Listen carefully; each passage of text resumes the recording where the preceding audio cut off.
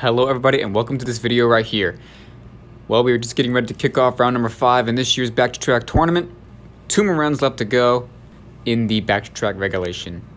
So for this round, I know I said before that I'm going to have every top 12 marble in a recorded game every round, but I'm not going to be able to do that in this round because the way the schedule turned out to be, because you know in the second to last round we made it a AMC tradition to have on the second to last round in Back to Track the final 3 games of the Maze Race Timed Race and Balance Jump Championship rematches, and those will all be airing.